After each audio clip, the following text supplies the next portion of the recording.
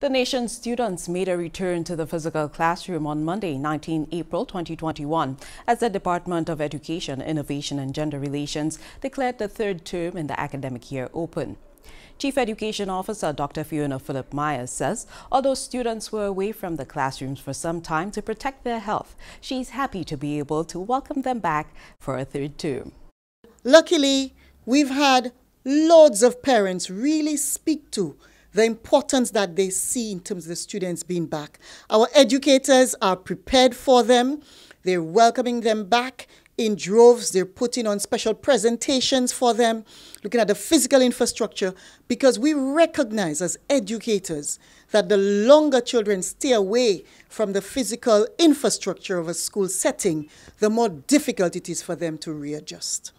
Dr. Mayer says while challenges and limitations may arise, it will be managed through collaborative effort of parents and teachers as they strive towards the progress and success of each child.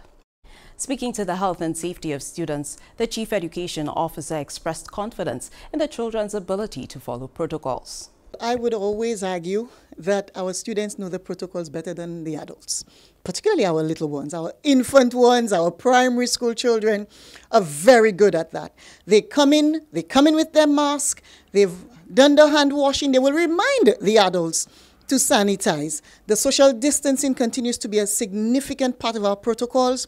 And so we have done a lot in terms of educating our children.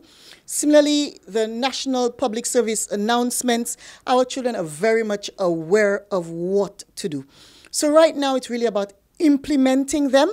It is more about the adults leading the way and showing the examples to our children and also praising them when they do the right things. Parents are also urged to engage students at home on the importance of following the protocols.